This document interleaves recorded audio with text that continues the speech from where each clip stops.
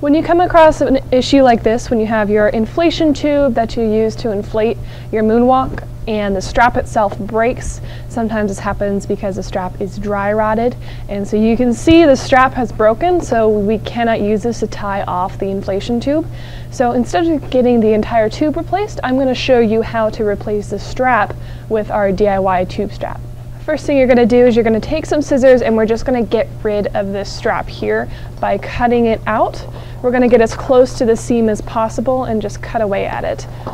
I'm going to fold the tube like this so it's a little easier to access. And like I said, we're just going to cut off the strap at the base as close to the seam as you can get without cutting the vinyl. And it's okay if there's a little bit of that strap still showing, because we're going to cover that up in a minute. So I'm going to get rid of the old strap, and I'm going to get our DIY tube strap here. This is what it looks like when you purchase it on the website, and it has this vinyl patch on it with the strap already sewn to it. So what we're going to do is we're going to take it and we're going to lay it on top of that seam where the old strap was. Then I'm going to take a white pencil, these types of pencils where you can just erase them from the vinyl after you're done, or you can just use a regular pencil, whichever you prefer. And I'm going to trace around the patch. This way we have a reference for where we need to put the glue down. So the next thing we're going to need is the vinyl cement glue that's also available on the website. So I'm going to start by putting glue on here on the inflation tube first. You don't have to apply a very thick coating, but just make sure the entire area is covered. And you want to go just a little bit past the white line you marked to make sure that all of the edges of the patch are covered. So it's okay to go over that line a little bit. This glue is clear and it will dry clear. Make sure you're doing this in a well-ventilated area. Okay, so once all of that is glued, I'm going to do the same thing to the back of the patch and just cover the back in glue. Just make sure to get the edges, because you want to make sure the entire patch is glued down. If there's any edges showing that might try to peel off in the future, as long as you get the glue on all of the edges, you won't have to worry about it going anywhere. Okay, now both sides are covered in the glue.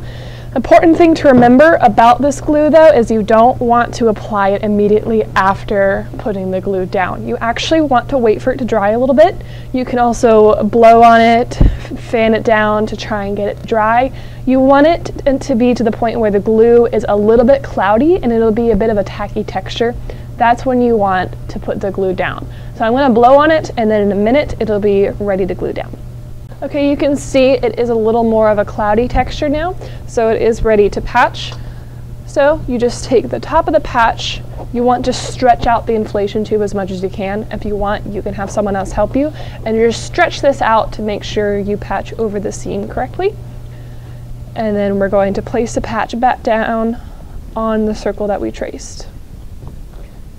Just take your time as you're putting it down to make sure it's flat and exactly where you want it to be.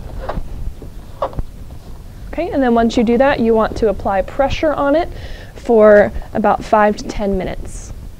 And this is what it looks like when it's all finished. You can double check all of the edges once it's dry and just make sure that it's all glued down and secure. And then you have a new strap ready to use to close your inflation tube.